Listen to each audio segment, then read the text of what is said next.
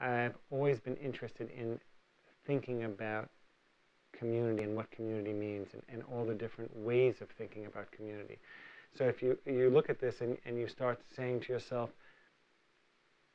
uh, look, there's so many ways to be individuals in communities, and there's so many ways to be part of a community. If you really see yourself as an individual, you become much more an important part of a larger community.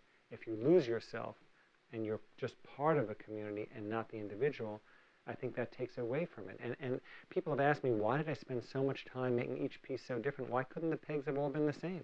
We all are individuals. I've never met a person that thinks they're exactly like anyone else. And I think that's something very powerful and very beautiful. And I wanted this piece to make the individual feel that he or she could be part of a community but didn't lose any of their individuality. Beautiful story by Abraham Joshua Heschel.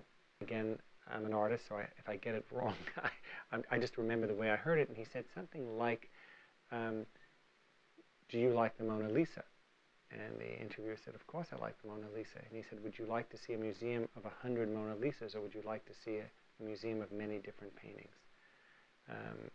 And that to me is what interests me. Is, of course, I'm proud of anything I am, but it doesn't take away from the fact that I'm fascinated by everyone else's diversity or similarities. And I like when people come in and they say, well, you know, did you want this to look something like a wall, or like the Wailing Wall, or did you want it to look like the tops of buildings?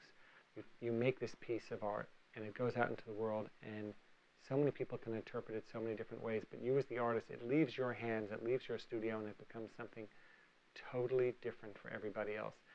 And you have to learn how to let go. You know, the name of the piece is Saphyr, and you know, what does Saphyr mean? And you know, it is based on a Hebrew word, but I want it to be what you think it is. I don't want to call, you know, well, anyone, you know, the Hebrew, it's about counting. I want it to be, I want the viewer to give a little of themselves to get more out of the piece. I think the more you give to the piece, the more you'll get out of the piece. So I hope every person uses this interactive piece, counts it 1 year in one way, 1 year in another. And one of the things I'm most proud about being Jewish is that there's a joke that you ask 2 Jews their opinion, you get 3 different interpretations. I feel honored to be part of a society and a culture and a religion that treasures that.